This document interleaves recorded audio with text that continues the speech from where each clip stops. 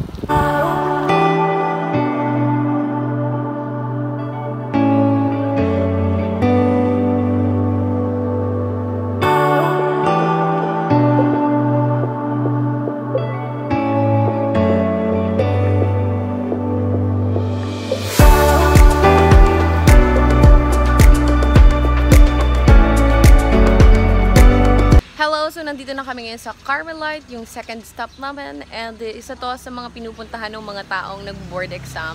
And they are going to offer eggs. And kahit ilang eggs daw, sabi ng source ko. So, shoutout pala kay Ruel Arimado. Kasama ko kagabi sa rides. And also, yung Carmelite is known for mag-offer ka ng eggs. Para, for example, hindi umulan. For example, may event kayo. Yun yung alam ko.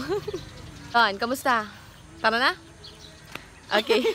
So since maaga pa, most of the churches here is sarado pa, and also since it's Good Friday today, mostly walang ino-offer na mga mass ngayon. But then we decided to go kahit na hindi kami makapasok. At least we visited different churches. Tara na doon!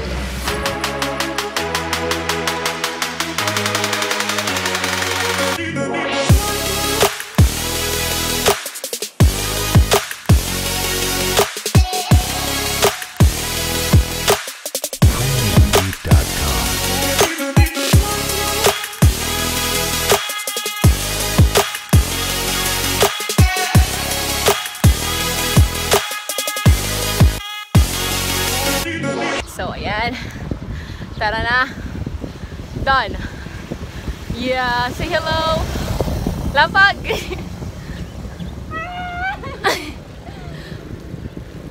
So, grabe yung pimples ko. Pasensya na. St. Jude. So, next stop, St. Jude tayo.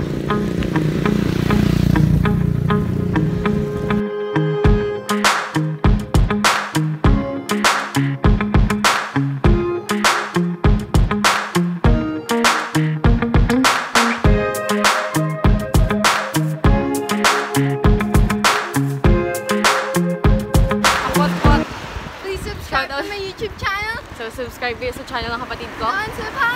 So, gumagawa siya ng mga songs and also nagko-cover siya. And also nagpo-bike. Yay! Nagpa-plastic cover ng libro. Nagpo-bike. So ngayon, next stop will be St. Jude. Actually, hindi namin alam kung saan yung daan. Pero may nakapagsabi sa akin kagabi kung saan. So, tara na! So, unahan ng LCC. Housing ata yun. So, feeling healthy po ka ngayon?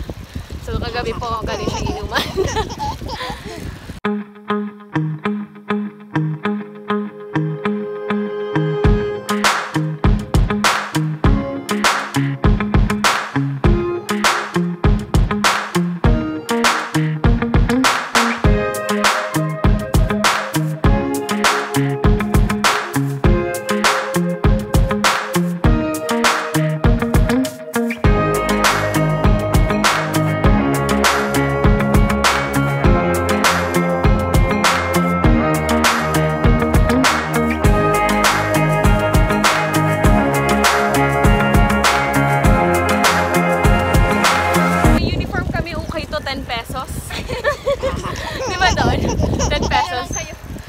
So yeah, exclusive lang to sa aming dalawa.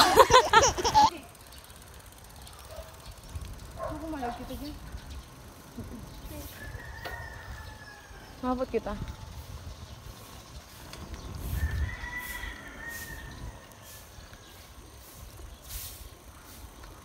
Pwede po magapot? Saan po ang St. Jude na church? Ha? Church po, St. Jude.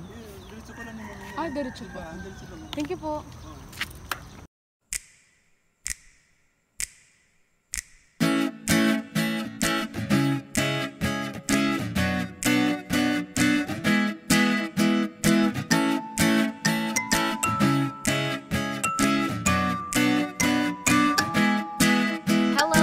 Are here in the third church kung saan ito yung St. Jude na matatagpuan dito sa Concepcion. And dito siya sa isang subdivision. And before I went here and I was really amazed kung gaano kaganda yung loob nito, lalo na kung may mga lights. So isa to sa mga pinakamagandang church dito sa Naga.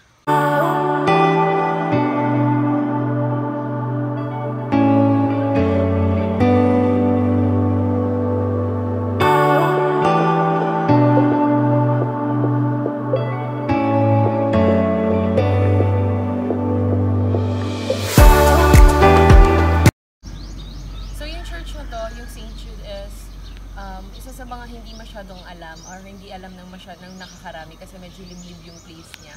But then, if you're going to ask kung sino man yung makita niyo dun sa mga street, papunta dito and dire-diretso lang siya. So, dumaan kami dun sa may LCC. So, diniretso lang namin yung papunta dito. Siguro housing na ito and I'm not sure about it. Pero sa Concepcion to makikita. And sa loob niya maganda talaga siya. Pero since this time, Holy Week, lahat ng mga santo may mga kumot. May mga kumot. So, hindi mo makikita yung kagandahan ng loob. But then, isa ito sa mga pinakamagandang church dito. So, ngayon, nandito tayo sa ika-4th na church kung saan yung Mater Salutis Paris na nandito sa likod ko. And before, hindi pa talaga siya ganito constructed kasi may friend ako dito sa Carayan and nung una, hindi pa siya ganyan kaganda. So, let's see kung anong nasa loob. Tara na!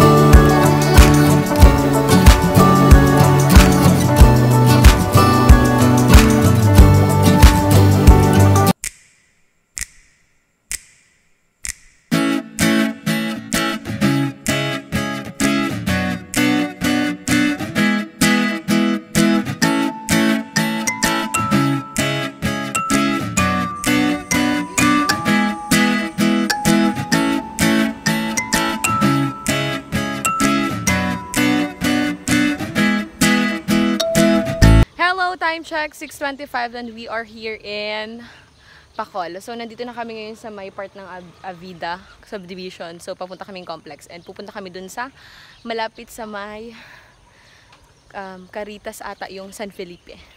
So, tara na! Hi!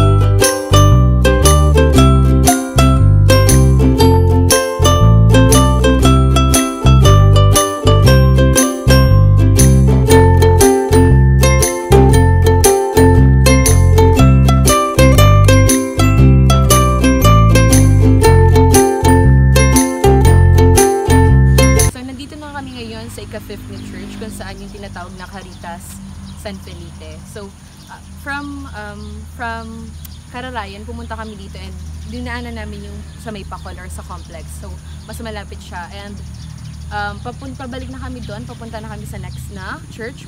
So, shoutout pala kay Jeffrey Vergara Rivera na isa ring newbie cyclist. Hello!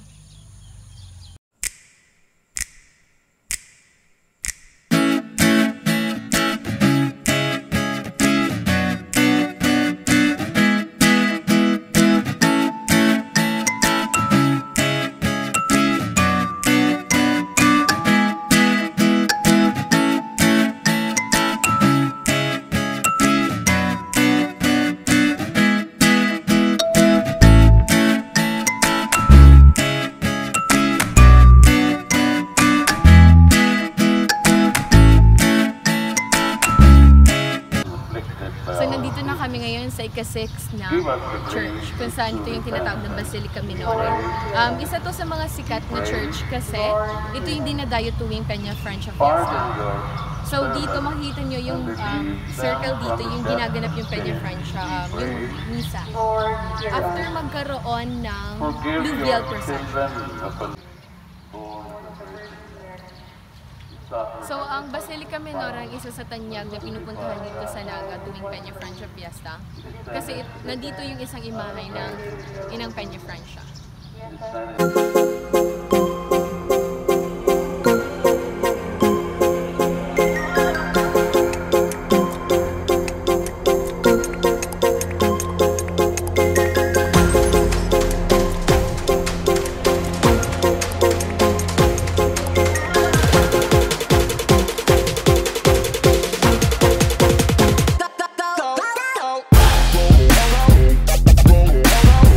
So, nandito kami ngayon sa ika-7th church, which is the Peña Francia Shrine, kung saan matatagpuan yung original image of Peña Francia. So, way back in high school, I still remember yung sa religion class namin, yung inang Peña Francia was brought by Father Miguel Cubarubias.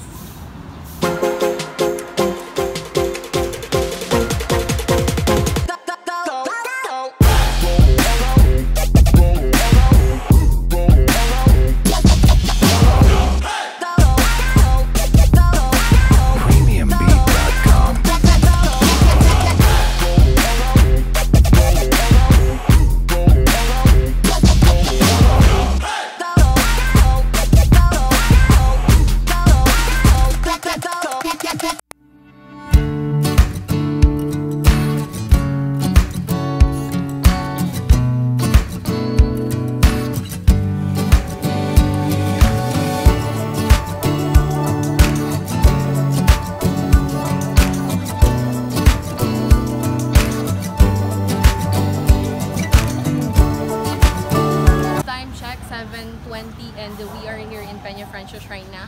So we are going to go in Christ the King Church of Ateneo, and we don't know if makakapasok kami doon, and we still have 7 more churches to visit. Since hindi kami pinapasok, maghanap na lang kami ng ibang church na pupuntahan. So it's not allowed to go to go inside the campus, lalo na kung wala namang mask.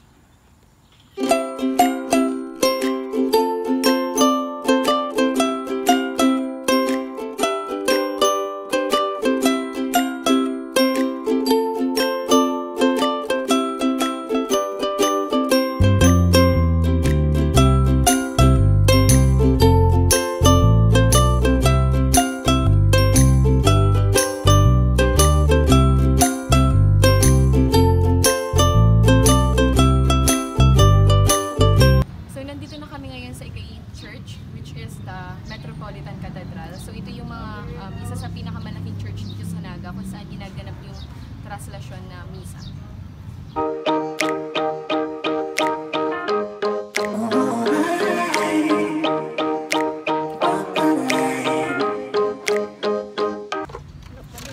Hello! So feeling turista kami dito sa Naga.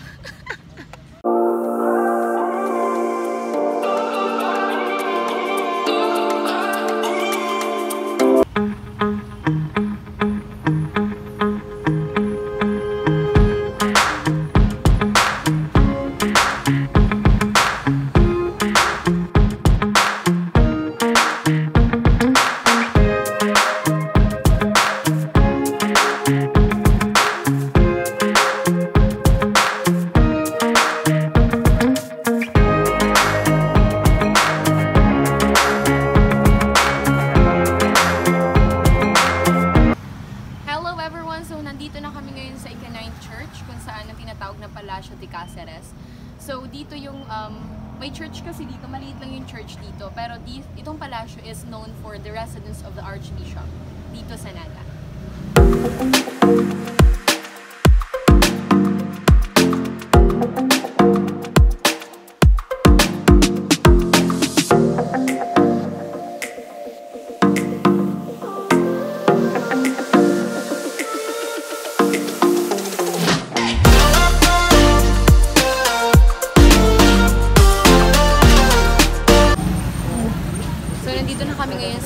Church, which is the Abella Church.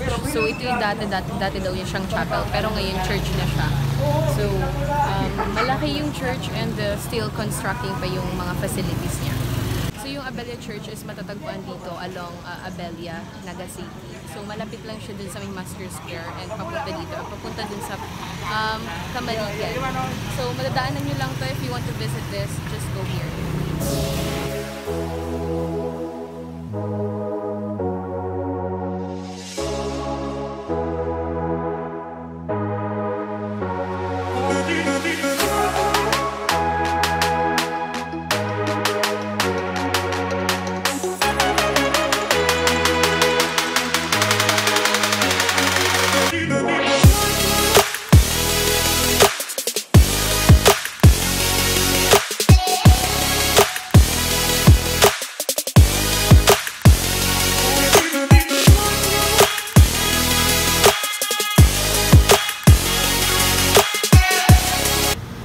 Okay, so ngayon nandito na kami ngayon sa Ika-11 Church, which is the Tabuk Church or the Holy Cross Parish. So every January 9, wherein yung birthday ko, is dito sinaselebrate yung Black Nazarene. So kung sa Manila, sinaselebrate yung sa Quiapo. So dito naman sa Naga is the Black Nazarene, wherein dito siya nakalagak sa Tabuk Church.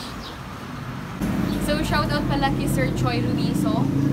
Nakita ko kasi siya kagabi dun sa Kamaligan Park, River Park, and sabi niya i-shoutout ko daw siya. And salamat sir for watching my vlogs.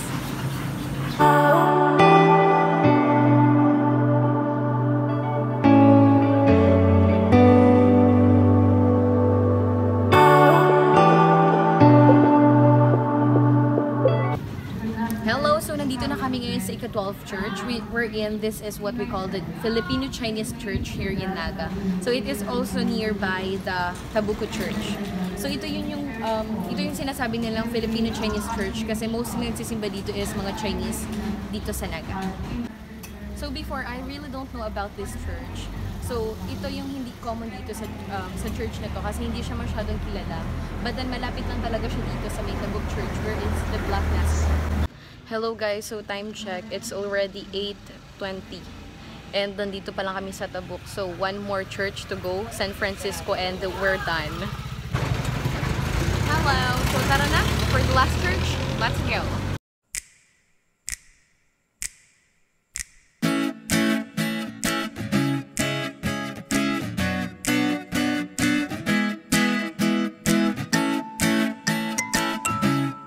So this will be our last visit.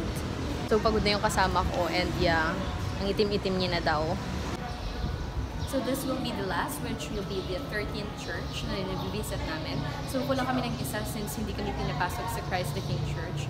So, but it's okay kasi we still enjoyed the ride. So this one, the last one is the San Francisco Church. Located here is sa sentro mismo ng Naga. So malapit lang siya sa Imol. And this is one of the, I guess this is one of the oldest church here. So maganda siya kasi parang baroque style yung church. So based on my observation, yung church na to is palaging napupuno kasi since ito yung malapit sa Naga, sa sentro ng Naga, so most probably yung mga tao, they prefer going here because paglabas mo after you attended mass, you can go enjoy, kain sa labas, go to the mall, and that's all.